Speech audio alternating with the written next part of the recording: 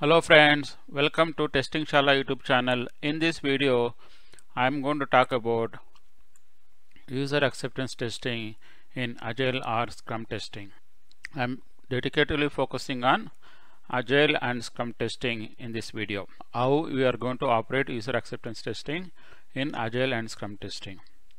Before proceeding further, if you have visited Testing Shala YouTube channel for the first time, then please click on subscribe and bell notification so that all our future videos related to software testing will be in your inbox. That would help you to enhance your software testing skills. So let's move on to understand what is user acceptance testing in Agile testing model. So let's understand before moving further what is user acceptance testing, especially in Agile projects. So user acceptance testing is nothing but it is a validation. It is a validation in the Agile project that meets the business requirements. That is the main definition of a UAT. What is UAT? If I say it is a process to validate the Agile project that meets the business requirements. Against business requirements we are going to validate just to see that whatever it has been defined as a requirements is really been implemented or not. That is called as a UAT in Agile or a Scrum testing. That is a definition.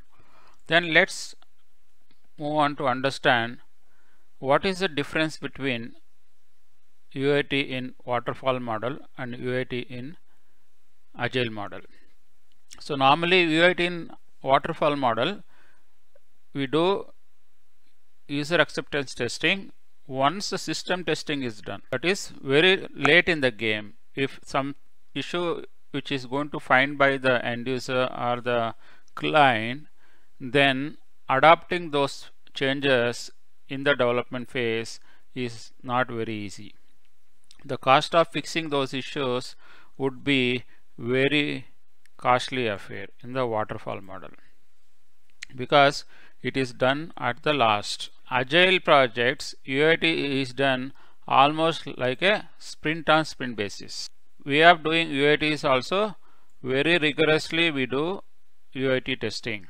We do UAT testing very rigorously in Agile projects. That is a main advantage for UAT being tested in Agile. So let's understand how we define the UAT practices in Agile projects.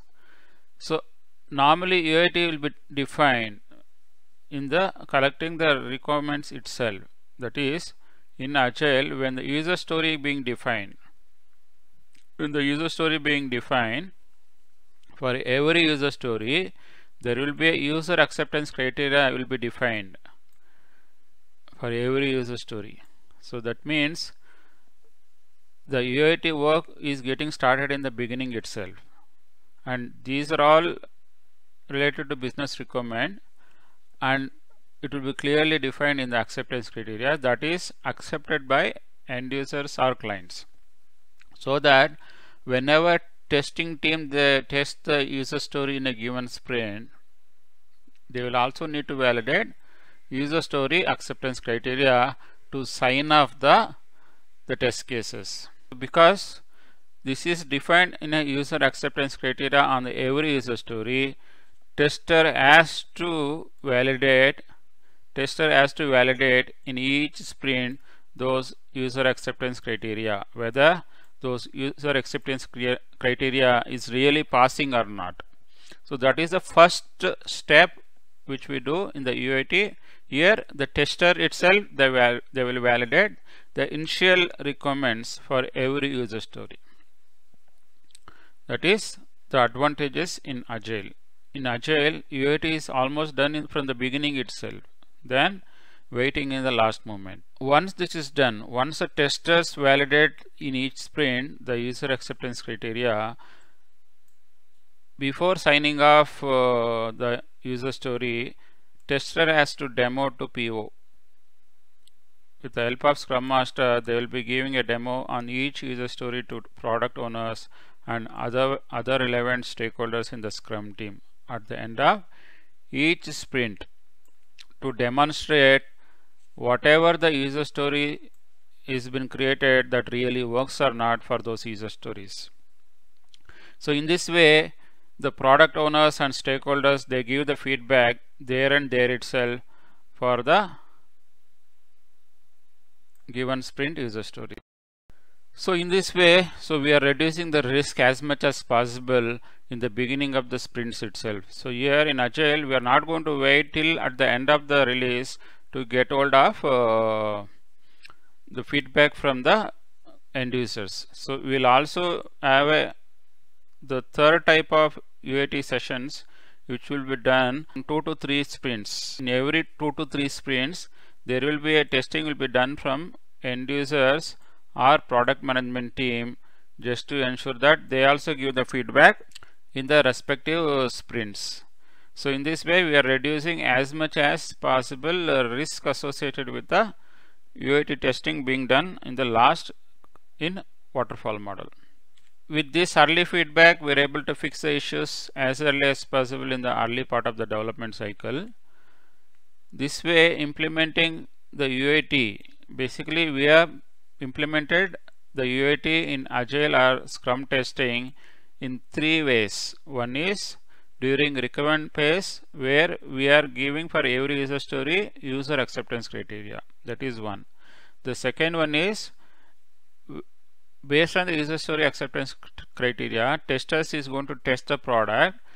Once the testing is conforms to user acceptance criteria, it will be they will be demoing to the product owners and other stakeholders, and they will also get the feedback there and there itself regarding those user stories and user acceptance criteria. That is the second way of tracking it. And third way of tracking here is there will be every 2 to 3 sprints there will be a testing will happen from the end users or product management. That is also gives us additional lever to find more issues, so that they can give the feedback to the development team as early as possible. Worst case, within 2 sprints or 3 sprints, we get the early feedback, so that developer can take those issues or recommendations or feedbacks to the next sprint to implement those fixes. I hope you understood complete UAT in Agile or Scrum testing. I hope you enjoyed watching this video. If you have visited testingshala for the first time, then please click on subscribe and bell notification, so that all our future videos related to software testing will be in your inbox. That would help you to enhance your software testing skills. Thanks for watching this video. Bye for now. Take care.